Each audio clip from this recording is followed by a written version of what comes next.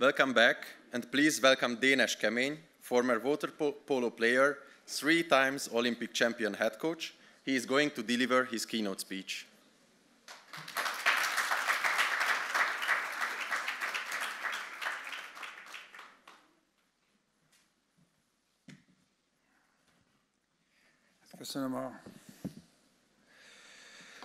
Köszönöm a köszöntőt. Igazából annyiban meg vagyok hatódva, vagy furcsa a helyzet, hogy általában én azért vagyok ilyen céges rendezvényeken vendég, mert vezetéssel kapcsolatos problematikákra kevésbé felkészültek úgy egyáltalán maguk a vezetők, vagy úgy gondolják, hogy tovább fejlődhetnek. Ehhez képest most itt vagyok egy olyan intézményben, ami vezetést oktat. Nem is értem, hogy akkor most mit keresek itt. Hát nyilvánvaló, hogyha szépen lassan, nem tudom, évtizedek alatt rájött a magyar üzleti élet, vagy úgy egyáltalán a társadalom, hogy a vezetők azok úgy maguktól lesznek, és nem ártana, hogyha vezetői érzéket, vezetői, hát most úgyis ugye kétnyelvű a konferencia, akkor mondhatom, hogy vezetői skills az oktatható, vagy legalábbis valamennyire átadható, mert nem volt az véletlen, hogy nagyon-nagyon sokáig, én állatorvos vagyok, és ott ugye 11 fél év alatt tanították meg a szakmát, és kaptunk diplomát, kikerültünk dolgozni, és voltak állatorvos vezetőink, akik, ha visszagondoltam, a 11 év oktatási tanrendjére, na most speciál vezetést nem tanítottak. Tehát mindenki a saját bőrén lett aztán vezető, úgyhogy itt lehet, hogy kevesebb újdonságot fogok tudni elmondani, mert itt a napi oktatásban, ebben az intézményben már vezetőképzés van. De az, hogy erre mekkora szükség van, az elmúlt 10-15 év már azt látom, hogy a diplomának nem is része, vagy legalábbis esetleg egy kipipálandó féléves tantárgy, ahol valaki valamiből levizsgázik, és azon a napon még emlékszik a tételekre, de igazából később aztán hosszabb másfél éves ilyen visszajárós oktatásokon próbálják a vezetés megtanulható részét megtanulni. Úgyhogy én a témaköröket, amiket majd szlájdokon látunk, azokat rendelésre kaptam. Egyébként meg egyetértek velük, és gondolom, hogy lesz így azért egy normális, szép íve ennek a maximum 25 percnek itt ketyeg előttem. Sir Alex Ferguson van a fotón, hogyha esetleg valaki szereti a focit, akkor nyilván, illetve aki szereti a focit, az tudja, hogy ki az. Aki meg nem, az hallhatott róla. 27 évig volt a Manchester Unitednek a menedzsere. Az volt a beceneve, hogy boss. Amikor oda került, akkor korábban egy jó, egyébként csatárposzton futballozó elsőosztályú játékos volt, és ugyanúgy, mint amikor én is edző lettem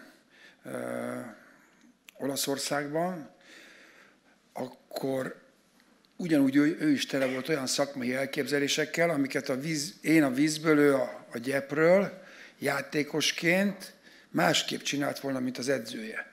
Tehát igazából tulajdonképpen egy vezető, az miután ugyanannak a szakterületnek egy tevékeny résztvevője, vezetővé válik, és amihez van elképzelése, az maga a szakterület, az, hogy vezetőként milyen döntéseket kell majd később meghozzon, azt menet közben jön rá, akár a rossz döntésein keresztül, akár a jón, illetőleg én, amikor elkezdtem a felnőtt csapatot edzeni Kómóban, akkor találkozva a vezetői krízis problémákkal, amiket nekem meg kellett oldjak, mert nekem is rengeteg elképzelésem volt a felkészítő edzésekről, taktikai dolgokról, játékosokat hogy kell irányítsak, de igazából vezetői döntésekre nem készültem föl, nem vettem észre, hogy az én edzőim korábban hoztak ilyen döntéseket.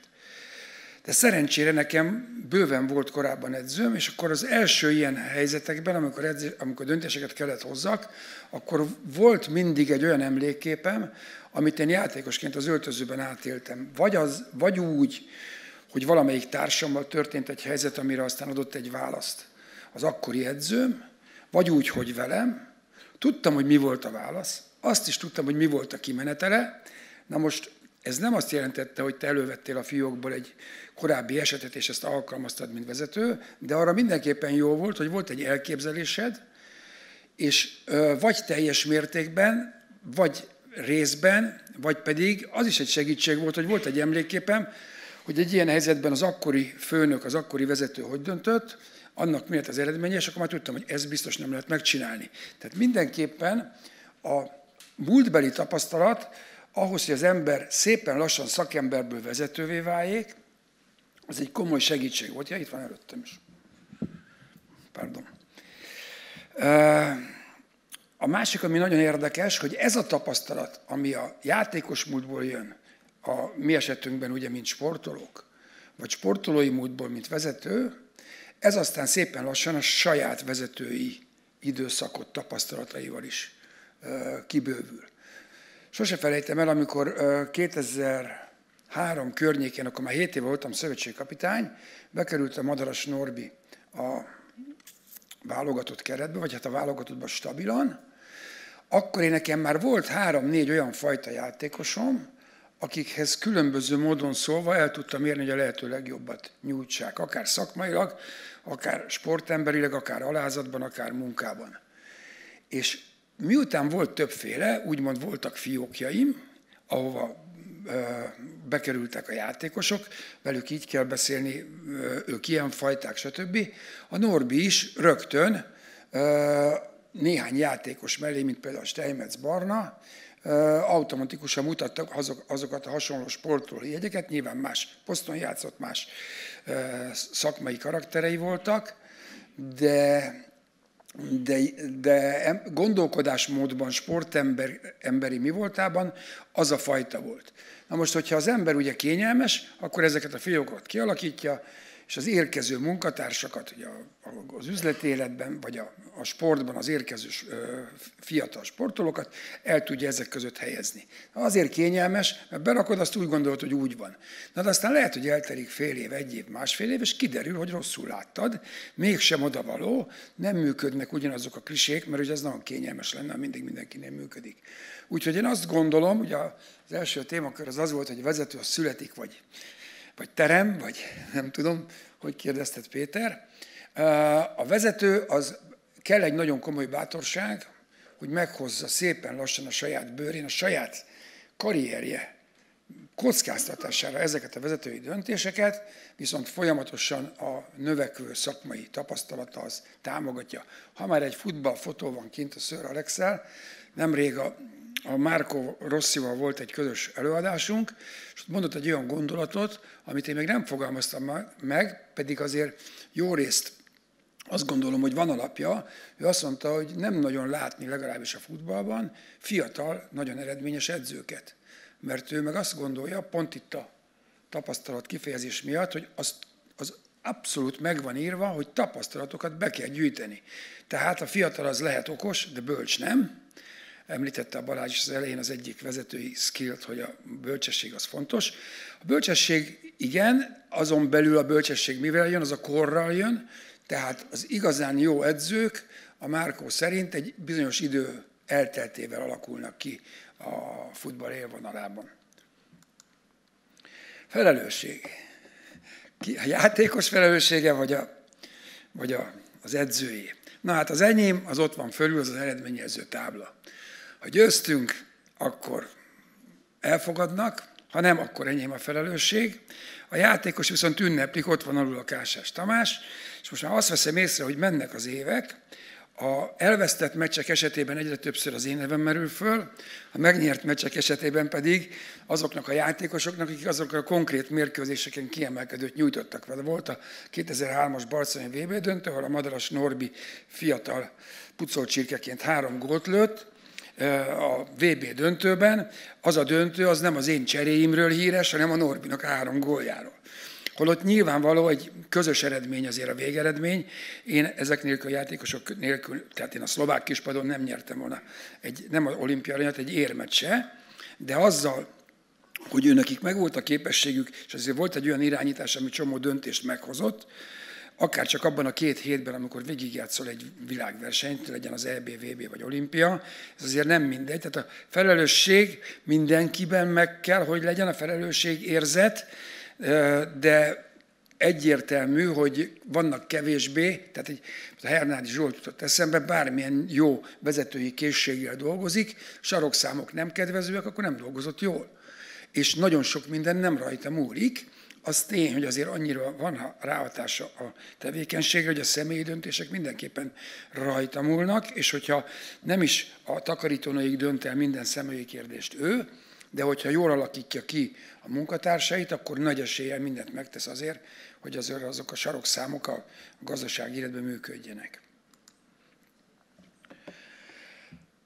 Azt kérdezted, hogy lehet sorsok felett dönteni. Na most itt van a válasz.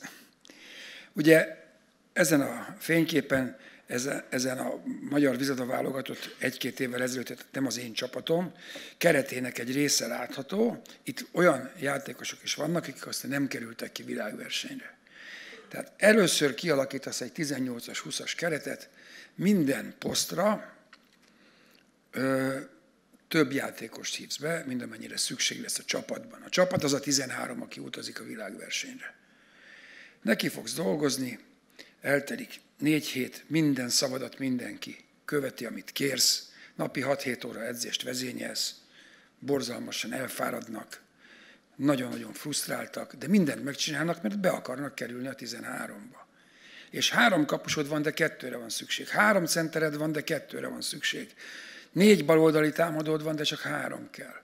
És dolgozunk, és egyszer csak eljön az a pillanat, amikor nekem legalábbis ez nagyon-nagyon nehéz volt, amikor ki kell jelöljem, hogy ki lesz ez a 13.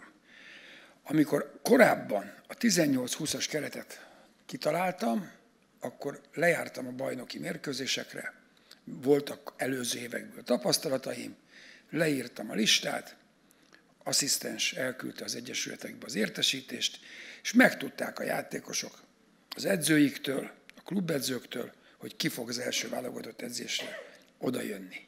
Nincsen személyes kontaktusod, nyilván okozol ott is sorsok felett csalódást, de mégsem olyan, mint amikor 8-10 héten keresztül mindent megcsinál, amit te szeretnél, azért, hogy első lépésbe bekerüljön a csapatba, második lépésben pedig megnyeri az olimpiai aranyérmet.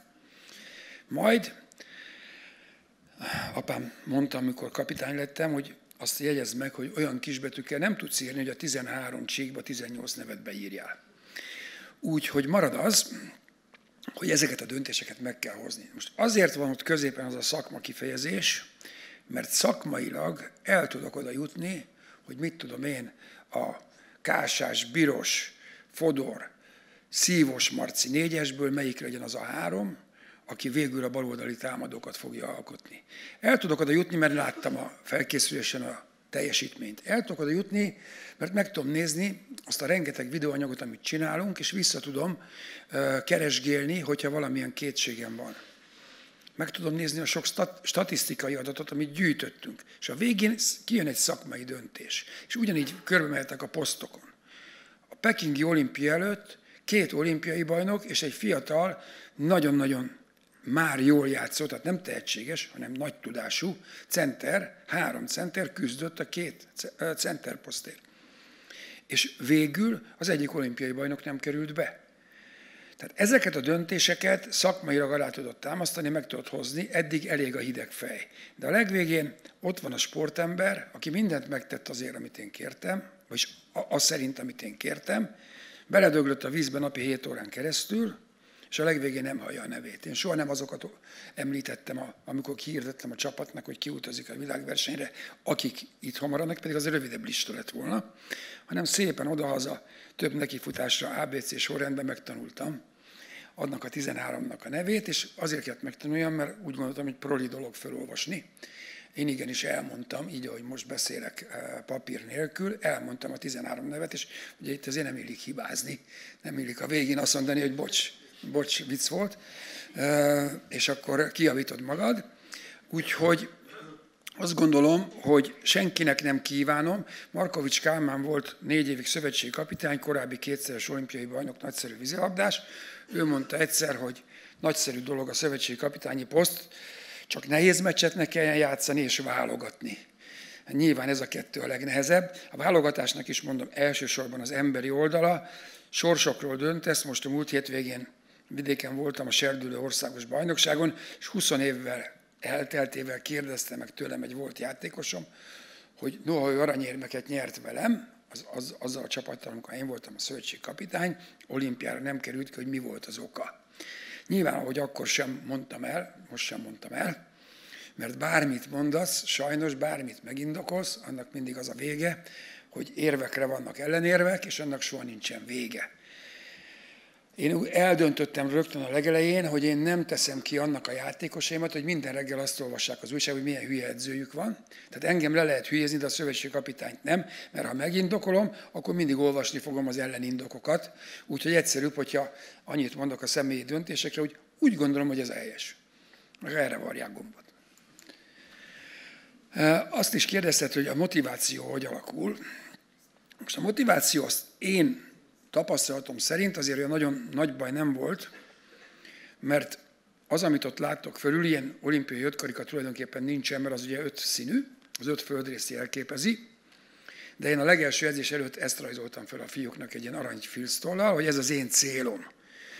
Most nagyon nem álltam távol az ő céljuktól, mert ők 10 éves koruktól kezdve elkezdtek vízilabdázni, nekik is ez volt a céljuk. 10 éves pólós betéved a Margit-szigeten az előcsarnokba, és ott látja a márványtáblán az olimpiai bajnokok nevét.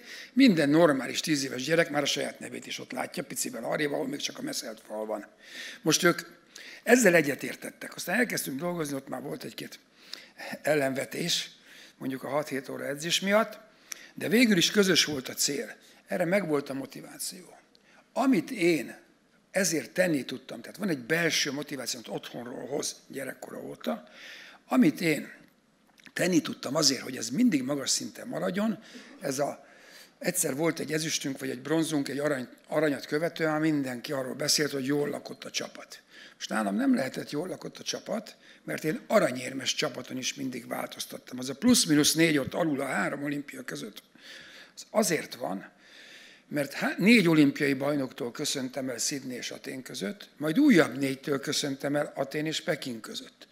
Hogyha érzékelik a játékosok, hogy az aranyérem nem védi őket meg azért, hogy ők továbbra is a válogatott része maradhassanak, annál jobban én nem tudom őket motiválni. Ahogy mondtam, hogy 2 olimpiai bajnok center, meg egy nagyon erős fiatal center küzd a 2 helyért, ott pontosan tudta mind a 2 olimpiai bajnok, mert ez már a 3. olimpia volt, hogy a korábbi olimpiai arany vagy aranyak nem védik őket meg. Őnekik ott, akkor azokban a hetekben kellett egyértelműen olyan teljesítményt nyújtani, hogy velük erősebb a csapat. Úgyhogy ez egy nagyon... Én azt hiszem, hogy ugye lusta edző voltam, első olimpiai ciklus legvégén Sydneyre készültünk, és a 99-ben 2 aranyérmet nyertünk, egy EB-t és egy világkupát, és a 2000-es csapat, amikor a 13 játékost elmondtam, 2 játékos nem volt benne a 2-szeres aranyérmes csapatból. Meglepődtek, mert a 100 éves magyar sporthagyomány az arról szól, hogy győztes csapaton nem lehet változtatni. Hát most én hazamentem, megnéztem a szerződésem, nem volt benne.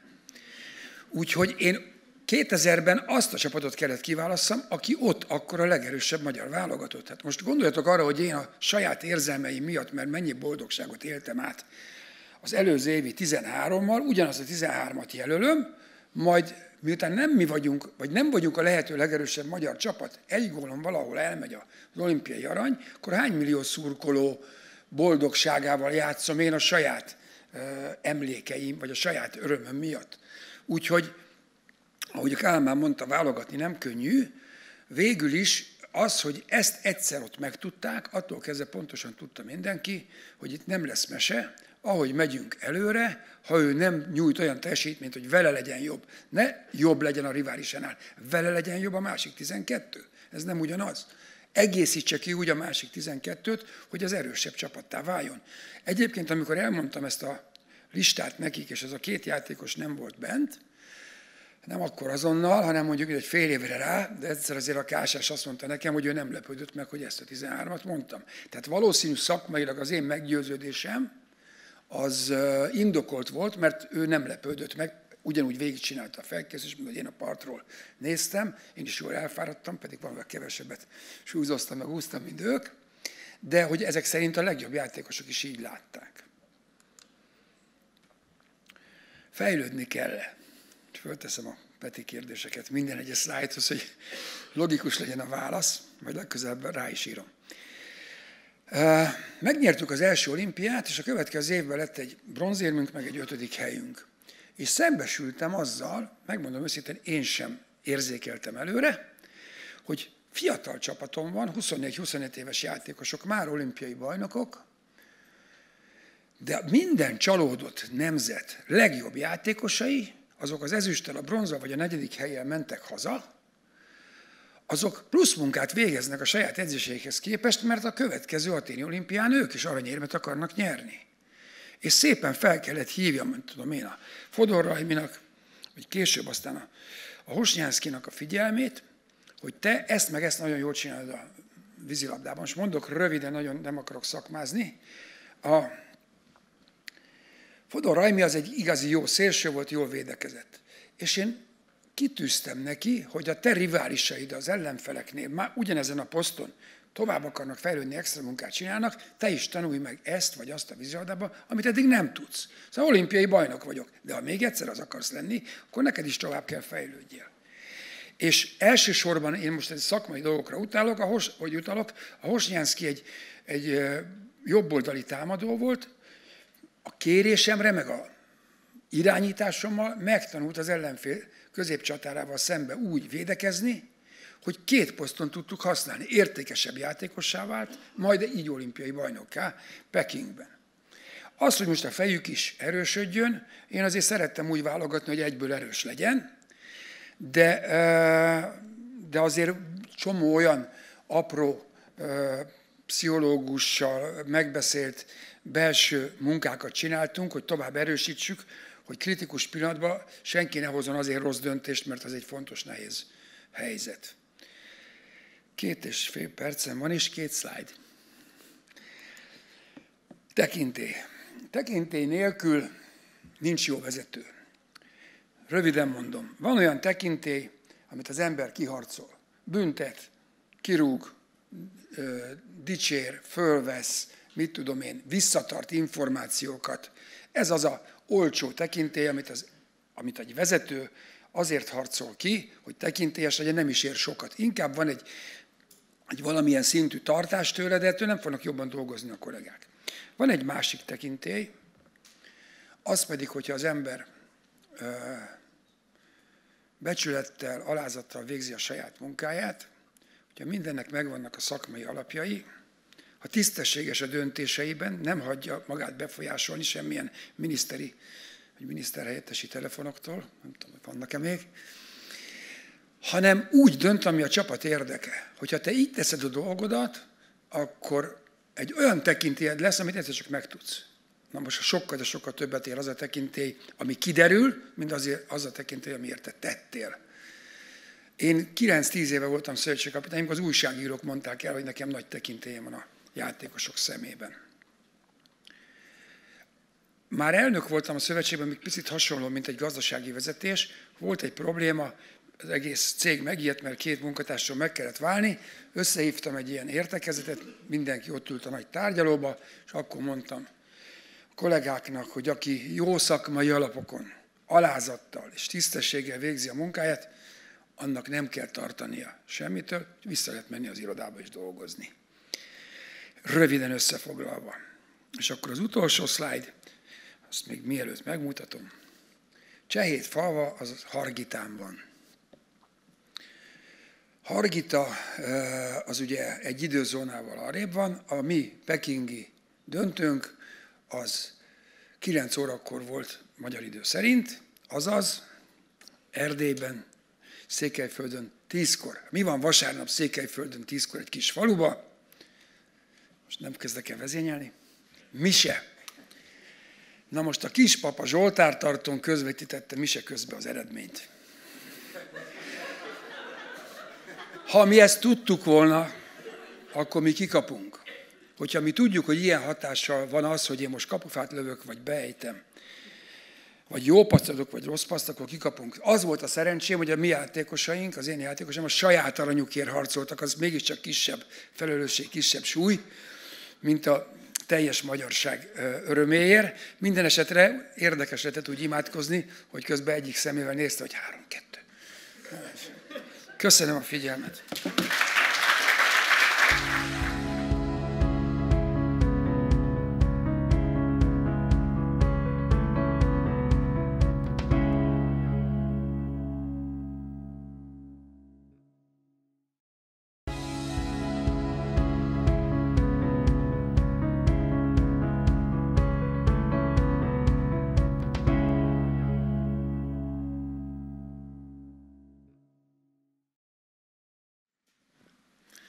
Dénes Kemény, thank you very much for your honest insights and the inspiring talk.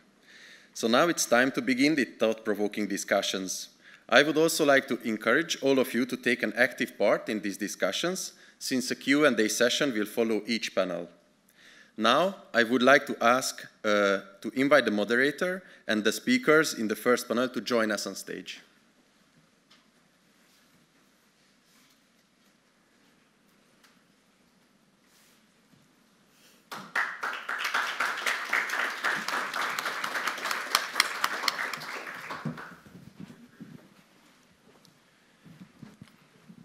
The discussion is titled Born to Lead, Bound to Learn, the Purpose and Value of Leadership Education, Mission Statements and Practices of Leadership and Business Schools. It will be moderated by Dr. Gábor Csepregi, Academic Advisor of the MCC Leadership Academy. And please let me introduce our panel speakers. Konstantin Korotov, Professor of Organizational Behavior, Faculty Lead of Executive MBA, ESMT Berlin. Orsolya Ludwig, Chief Advisor of the MCC Leadership Academy. And Dr. Ulrich Hemmel, Professor, Director of Veltetas Institute, Tübingen. So, thank you very much.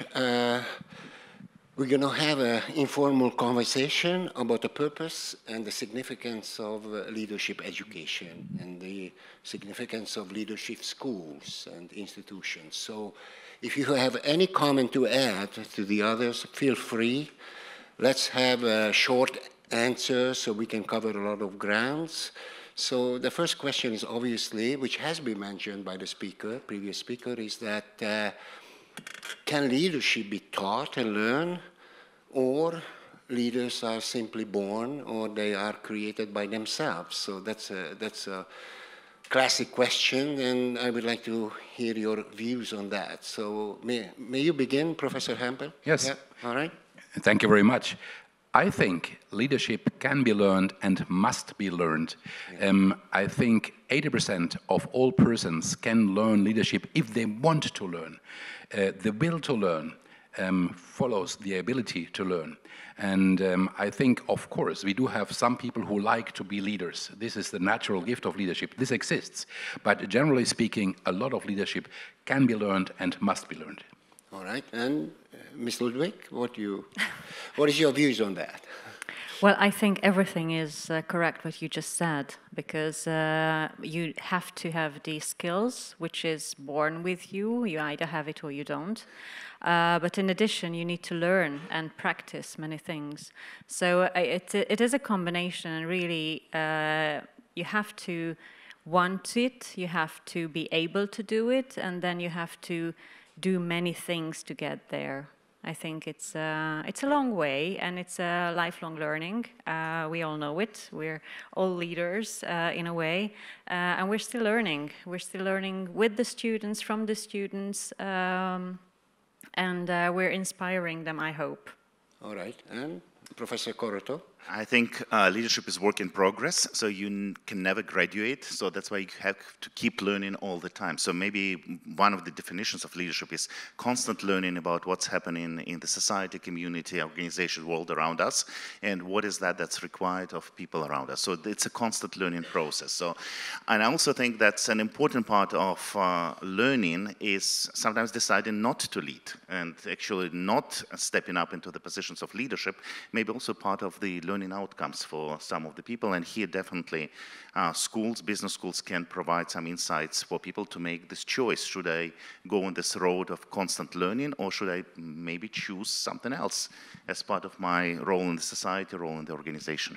All right, so let's go into the specifics more. And what are the approaches that you would insist upon, or you would prefer, or you worked on? So what are the educational approaches that you would like to highlight? But I think it's a matter of framing. Framing means how can I organize my worldview of what I see here? Now I see a room, I see people, we are listening to each other, we are exploring things. And leadership in a way is the same. It's like a triangle. The triangle is you have the world and you need to have a worldview. You have the team, you need to have a view on your team, and you have yourself. And yourself is an instrument, as we had it with the director of the orchestra. You know, the director of the orchestra doesn't play any instrument. He's simply there, but still this is leadership. So we have this triangle, and if we have the love for ourselves, a love for our team, and a love for the world, which is our task and our goal, then we are fairly on our way to good leadership. Yeah, but let me add something to that. The previous speaker just said that he was before a player, and then he became an outstanding coach. So also a conductor has been perhaps a very good violinist. So I think you learn also as you go on in your professional life. Of course we do. And this is our lifeline, so to say. But there are many ways of learning, and there are many ways of discovering. And leadership also is a discovery process. Okay. Discovery process in a dialogue. Oh, I like to have a leadership. 2 weeks ago, I had a course in a German university, a good university, and it was on leadership. Very international students. But I saw that of these students, some of them, they have not really been willing, ready, and able to be leaders. So I changed the program a little bit. Okay. I said, discover yourself. Would you rather be a technical leader? This was a nice expression for not being a, let me say, a general leader, or a general leader. And half of them said, oh, I think it's better for me to be a technical leader, and I will go deeper on that. The other half said, oh, I think I am a leader, and you could see that. So this is the self-discovery part. It's learning. It's learning also on ourselves, with a team, of course. Okay. And what is your view on this, the approaches to leadership education, more specifically? Okay, I have maybe a bit different background because I have practical background. Yeah, that's good. I have 29 years in corporate business behind me. But now have an experience with this year's class in the Leadership Academy. And I think what is really important is this honesty to yourself, what Mr. Hamel just said. Do I want to be? Am I able to? What will make me happy and successful? I think this is a very important question to answer. And to ourselves, we need to be really honest. We can lie to anyone, but not to ourselves, we shouldn't. And then I think the responsibility of leadership education is to help the students explore themselves. And students can be practicing executives, you know, in executive MBA education and things like that. So really exploring what is the phase that you're in your career, in your life, what is best, what can you bring out of yourself. Basically, you know, being a conductor, going back to this example, or to Danish, being a polo player, to be a respected leader, I think you need to understand the business you're in, be it sports, music, or whatever. So you have to be an expert, but you don't have to be the best violin player. And in the same time the best piano player and everything else. You need to understand how that works.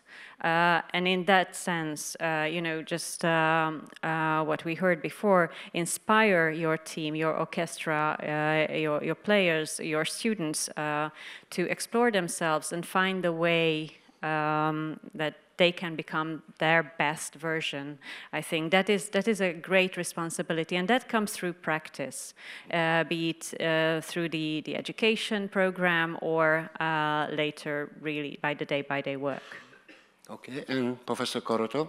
I think we definitely should teach about leadership, not necessarily teach leadership, but should teach about leadership even to those people who prefer not to be leaders, because as responsible followers, they have to put their expectations forward, and they do shape the leaders that they choose or that they choose to work for example. And from that perspective, we definitely have to give people an understanding of some of the psychological or sociological mechanisms that stand behind the process of social influence. So I have a paper with a colleague from ESMT, the business school, and from Instituto de Empresa that is called "Is Leadership a Part of Me?" And one of the findings in our research is that very often the early experiences that people have in their organizations shape their future perception of whether they would like to be leaders or not. So from that perspective, I think we should teach people relatively early in life about the mechanisms of social influence, about the types of leadership that might be coming their way, and also about the choices that they should make related to their willingness or not willingness to follow certain leaders. So we definitely have to teach about leadership, and this has to be done at a broader kind of level. And then just when it comes to people who are aspiring to be leaders, I think we should create conditions for them to be willing to explore what it takes to be a leader or to invent your own way, right? So just if you invent your own way, I think just you at the end of the day have to have done quite a lot of work of what fits you, what doesn't fit you, and it may also require a certain kind of a level of questioning certain things that have been imposed on you or that have been offered to you earlier. Again, so just you may want to try to check to what extent the values that have been kind of accepted by you from the influence of your family, society, culture, and so on and so forth, are the real ones, are the ones that you want to stick to, are the ones that you want to transfer further in the society or in your organization, for example, or do you have to actually ask yourself a question? Maybe the world has changed, maybe I'm different, maybe the way I want to take people with me would be different from what has been taught to me. So in this case, we teach about leadership, and then we help people learn leadership, find, as it says here, invent their own way. Would you like to add something? Yes, sure. I think leadership without, at least in organizations, leadership without a team and without a task does never work. And this means that leadership in such a way also is really hard work. Why? Because you have to aspire, you have to have a dialogue with your team to say, what kind of team do you want to be? What kind of leadership do you need? Well, this of course can be a difficult dialogue because you don't have always the same opinion, but it's very important, and I construct that, you know, I put it into the picture to say it is good if in the end you can construct a common house of objectives and of values. And in this common house of objectives and values, everybody has a role, and everybody in such a way, in a house you have many apartments, rooms, and you can have the color in your room, the wallpaper can be in your color, but so it is also a dynamics of what do we have to do in common, and where is the freedom of expression from my interpretation of the role. And this is why leadership is not that easy, because everybody thinks, oh, I will be a leader. Leadership also means that very often you have to take decisions which are not favorable to some of the team leaders. It means you need social courage. It means you have to accept that some of your decisions will face resistance, and that it is not good to start, face resistance, and go back. You know, I've seen people. You know, I had to consult a company which was in trouble at that time, and they had a boss who never decided. He was he didn't like people. He was highly intelligent, but he didn't like people and didn't like to decide. So okay, it was a research-driven company, and they suffered from this non-decision. Then they had a new boss, and people commented, "Oh, this new boss takes as many decisions in one day as the former boss in 1 year." But 2 weeks later, they said, but unfortunately, the decision is taken according to the person entering his office, Now, if another person enters, another decision is taken, so they still suffered. So it was only the third time that this company came to, let me say, to a calm street. So what does it mean? It means we have really to construct a picture of the future, a picture of how can we achieve this future, how can we build a team, with which capabilities of the team can we go to this future. And then you have to have the courage to go forward and even in some cases, well, stand the resistance, because you have to be both flexible and, you know, according to your principles. Both things have to be combined, and this is not so easy. If I may add something, okay, to lead you need a team, but sometimes you need to be your own leader as well. I used to do sports as well, not a team sport. I played tennis, and I had to be very disciplined with myself. And I think this is a very good practice of leadership, because it's so easy to say no to yourself. But you have to say yes to, okay, this time I'm not going to that party because I have a game tomorrow, or this time I'm awfully tired, but I will do that extra hour or whatever. And I think it starts there. That if you manage yourself, many things go around that. You know, if you have order around your house, then you can move on and tell others. I think you need to be a good leader of yourself to start with, and that makes a leader authentic as well. Yeah. So we mentioned a certain number of concepts here: self-discovery, social constraint, you have to be a leader of yourself, and also adversity. You were talking about adversity, which is very important, decisions, and the kinds of leadership. You mentioned the kinds of leadership. Obviously, the kind of leadership that you are going to favor depends on a social situation to which you referred. But can you highlight a few types of leaderships that you perhaps acknowledge or favor, or depending on the situation? What are the major types of leadership, right? Professor Korotov. Well, maybe just let me give a definition of leadership that I'm using, so Sure. in my teaching. Sure. This goes back to the American political philosopher Joan Schuler. So she's at Rutgers University at the moment. So basically she says that the leadership is a moral psychological phenomenon of relationships among people that involves trust, mutual obligations, emotions, and a common understanding of what is good. So from that perspective, if we go back to the presentation that we've heard earlier today from Maestro Itai, so we can see that he was actually referring to many of those issues: the relationships you build with the people around you. So, and they can be of different nature. So he has provided us with examples of different types of relationships or different types of leadership that can be actually exercised in social groups or in organizations. That he also mentioned something related to the emotional expression or lack of thereof on the part of the leader and for the people who are involved in the process of creating something together. There are obligations, so this is playing according to the score, according to the sheet music, or making your own choices of how you play around the task that you are given. So this is related not only to the legal obligations, but also to the psychological contract that you develop with the people. And so there might be a variety of options where you give people total freedom or you just impose something on them.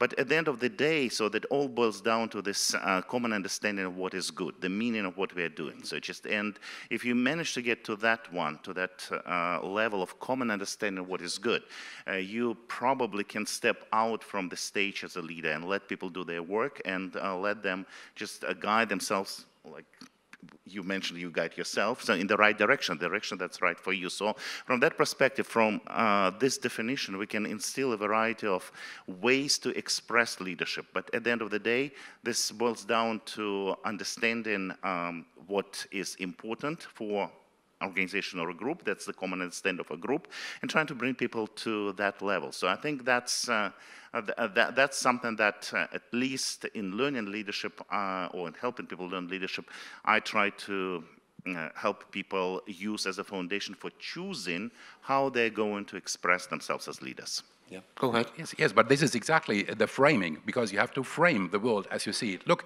we are now in times of digital transformation. 20 years ago, this was in the beginning. And those leaders who have understood, well, this is something really important, and not, you know, I had a leader, he was not super successful, but he managed to sell his company, and said, oh, look, all this internet, this is just temporary. Well, sorry, it is not temporary at all. And he managed to sell his company. But, you know, it's like also, the framing also means discover some signals and understand that. Why? Because the leader in his or her social group, he has the power of definition in a way. Not the only power, but he has a sort of power of definition. We do it like that here. Or this is the way where we have to go. This is the target where we have to go. And this is a strong field where you have creativity in leadership and you have different models in leadership, because one model, you discussed that, is the authoritarian model, which creates a lot of fear, and it is clear, because what do you want? What do people want from leadership? They want to have a target, but they also want to have a clear idea of what they have to do.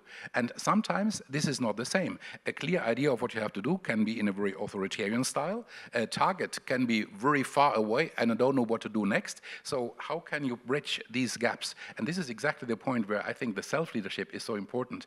And in doing leadership, we need to have a reflection of our person, of our team, of our task. If we don't have that, this ability to reflect on who we are, which values, which targets, then leadership will be, well, merely functional and it can be exchanged, because people note very much if a leader has an interest in his or her task, an interest in his or her team, an interest in his or her person. This is important, and it's like a balance. It's like a balancing out process which is never finished. This is the idea where the framing comes in and the self-leadership as well. Yeah, I think it's important to outline that we say leader and that we speak about leadership. I think the other thing is a boss. You know, as said, I come from the corporate field. I used to have a boss. He didn't lead. He commanded. He didn't win the team. And the team wasn't supportive of him. And then I had very good leaders. And those inspired me to also lead my team, corporate communications and government affairs, the teams that I led, in a way that actually it was also natural to me, that I used to be a team member. I felt myself as a team member, but when it was needed, I could step up and make decisions. And I think those leaders that I respect a lot, I introduced many of them to the students throughout the year as well, are this way, and this is what we call a good leader or a leader at all, who's not commanding, do that, but let's do that. And I think it's important to outline that difference. Okay, I just would like to remind you that if you have a question, you can send us a question. The code is there. Actually, for us is there, that you can read it. I'm trying to bring in a few questions later on. Now, the next topic I would like to address is the relationship between, let's say, formal learning and in leadership schools and actual experience, you know. And when I'm talking about experience of deception, adversity, perhaps failure also, how can we frame it in a more positive dimension?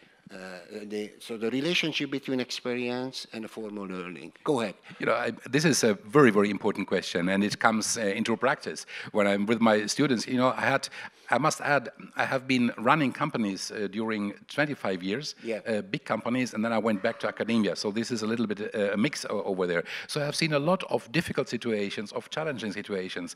And my learning is very simple. Be prepared. Try to prepare yourself in the best possible way. First thing. Second thing, be sure things will come completely different.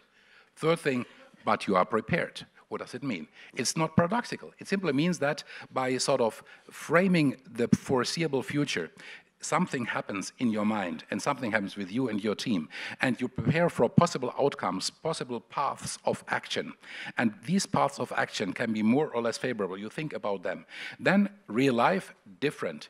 But something happens, really happens to people when they try to see foreseeable paths. They also can deal with something completely new, completely surprising, because they have the confidence to say, well, we find a way which goes along with our objective, which goes along with our values, and which goes along with our capabilities. So it's like bridging the gap between the foreseeable and the unforeseeable by simple preparation. Okay, and Mr. Ludwig?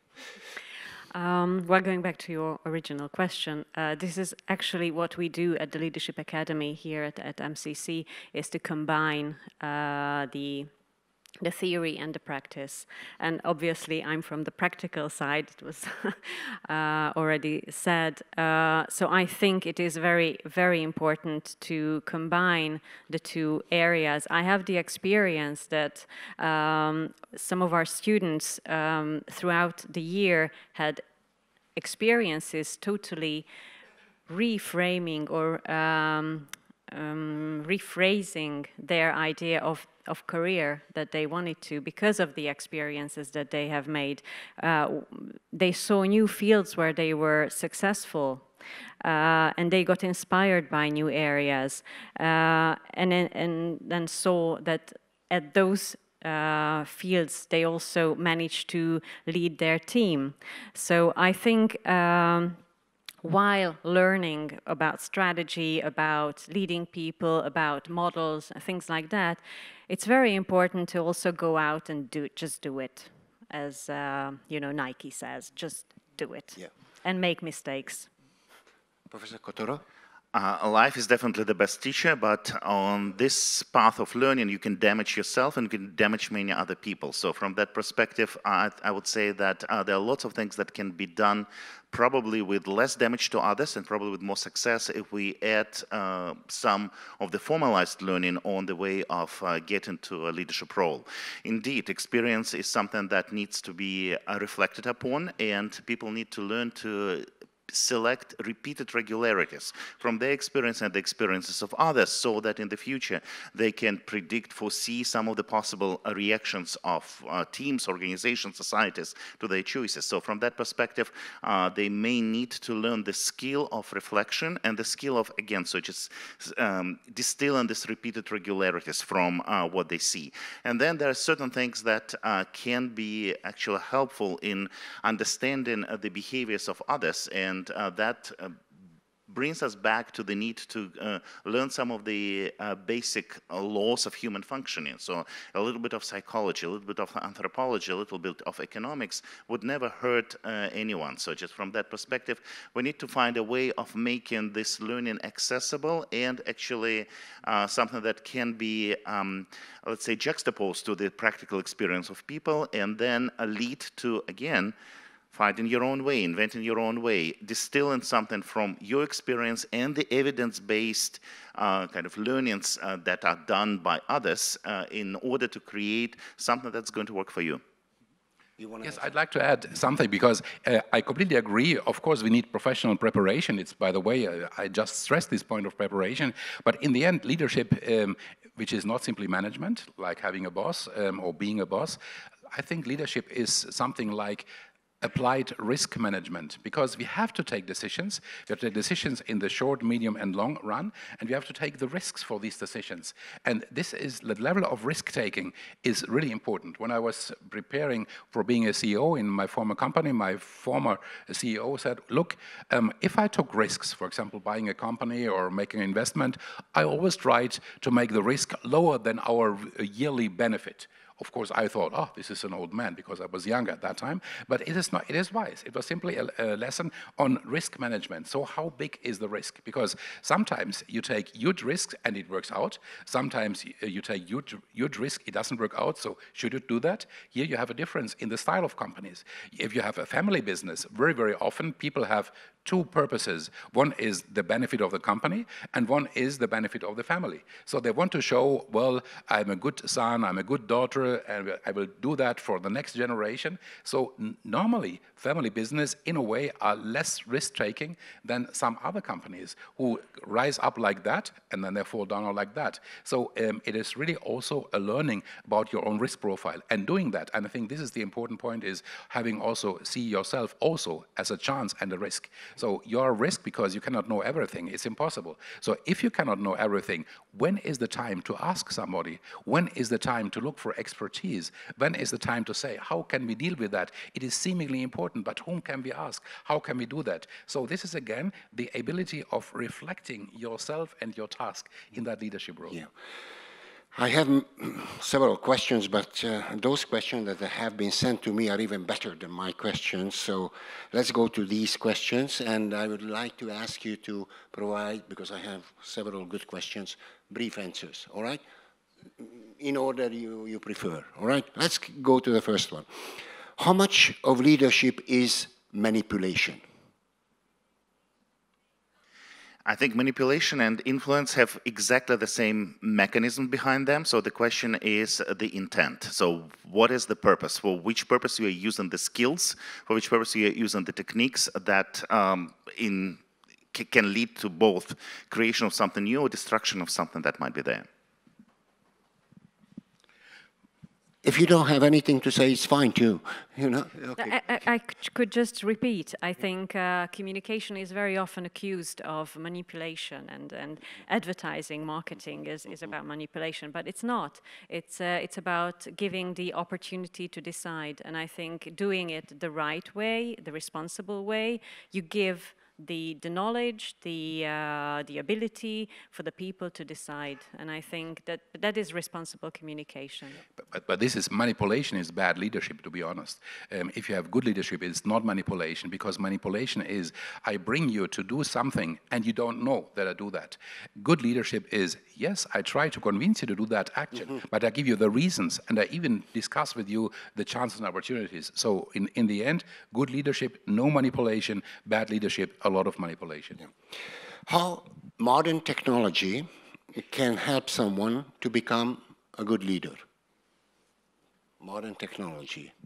Well, if I may answer that first, I think modern technology, okay, that gives you a lot of data, and data-based decisions are, important. You need data to have your decisions backed, but that doesn't mean that you don't need to have the not so data-proved feelings as well. So intuition, or the care for the people, or just considering what is best for the different stakeholders or stakeholder groups, and then managing those risks. I think it's a lot of it. And okay, technology supports it. It provides fast and a lot of data. It can help you analyze that data very quick and very effective. But at the end of the day, it's a human decision you need to make. But I think it's one thing is data analytics, one thing is data ethics, and one thing is data management. Analytics, machines can do that better, and we have the data. Then you have ethics, what can I do with the data? What should I do with the data? What must I not do with the data? And so on. So this is reflecting, is going one step back. So what is the quality of the data and so on. And the data management, taking decisions based on data, and also based, as you said, on human intuition, because technically speaking, human beings have a different way of calculating risks. We know that very low risk and very high risk are evaluated differently from the machine and from human beings. If not, nobody would play lotto, and so on. But this is typically human. We have a different way of treating very low and very high risks. If we know that, we can deal with that. But that's why you need management and leadership. And maybe very brief, you can reach out to many more people very quickly, and you can also personalize your messages to different groups or different individuals. Yeah. Let's be brief with this. What specific advice would you give for a second-year student who feels like she could or would be a good leader? Let's give a personal advice, all right, if you have one, to a second-year student. Don't wait until somebody tells you that you should be a leader. So just go and do something. So just it can be as small as just organizing a group of people for, I don't know, cleaning the park, or for going for a picnic, or for reaching out to a school and telling them about the career opportunities. So just start doing something. Trust yourself and follow your inner path. You will feel the resonance with yourself and with reality.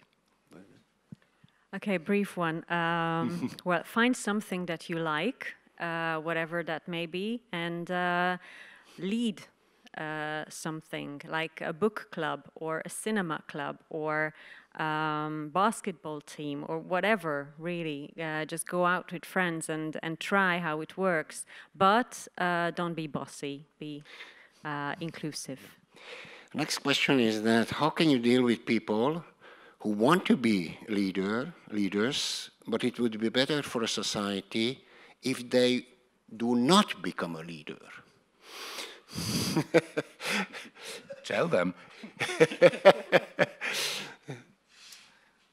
I would say just test if somebody wants to follow you. If nobody wants to follow you, maybe just basically this should become known to people and accepted by them. Okay. It's a bit too complicated. All right, let's skip I think if you don't right. want someone to be a leader, then don't follow. Yeah, but I think the big... But it's a big problem because there are some leaders who are detrimental. Absolutely. That's what I say. The challenge is that we have such leaders and we have such followers. So the real point is how to do, what to do with poisonous leadership. And this is a big, big question. And it's, in the end, you should never forget that leadership is not only about influence, it's also about power. I have seen a lot of bad leaders using badly their power and having deleterious effects of that. So we are in an ambivalent world. So of course, in the ideal world, we would prevent that person to become a leader. I have seen a lot of really bad leaders, not only managers, leaders, also manipulative leaders, but bad leaders doing big damage and being successful, so to say, until their retirement. So this happens, and we have to deal with a world which is not perfect. Exactly. Maybe just to add on that, so just be good at what you do and walk away. And just basically walk away from those leaders, basically vote with the feet and go to another organization. But for that, you need to be good at what you're doing. If you have nowhere else to go, basically if you're stuck with that particular leader, then unfortunately you'll have to adjust to them, so basically. But if you're good, you have many more opportunities. Okay, yeah. If you're humanly good, you should step away anyway. Yeah, all right. Don't follow. Yeah. Good. The next question is about wisdom. I bring together two questions. What is wisdom? And can you teach wisdom? I think we can not necessarily teach wisdom, but we can create lots of, let's say, opportunities for open discussion on controversial topics, and through those controversial topics, maybe experience, through discussion of those controversial topics, experience a variety of ways people relate to these challenges in the society. I think that's what we can do, at least in the business school format. I try to grab it from a different perspective. What I try to teach my children, I would think that this is a good perspective, is that I try to give them an environment and experiences of great variety, and an environment that is supportive, that makes them think, that makes them question things. And I think becoming wise is that you have the ability and also the inner urge to question things, consider things, and then make up your own mind. I think this is something that I can teach them and provide them. Wisdom, no, they have to gain it for themselves. I think this refers to the spiritual side of leadership. Okay, that's excellent. And in the last years, 20 or 30 years ago, from my formation, I'm a theologian, Catholic theologian, and an economist. And when I have been leading companies, a lot of people ask me, how do you combine that? And I've been thinking about that. Now, in the last last 20 years, more people think about that, and we have the idea of spirituality in management. And I think there is something. The first thing is there's always a bigger context of who we are. Sometimes people ask me, well, you're a Christian and you're a CEO of a big company at that time, how can you combine that? And what is the difference if you do that as a Christian? Well, I said, the difference is very simple. I simply know I'm not the first one in this world, I'm not the last one in this world. So it's really having a bigger context. And now for the spiritual path, I think it's relatively clear. We have a relationship with the universe. We have something, our inner self as a person, but we have also an inner self of an organization. MCC has something like an inner self. And the interesting thing is, let your inner self drive the development of your personal competencies.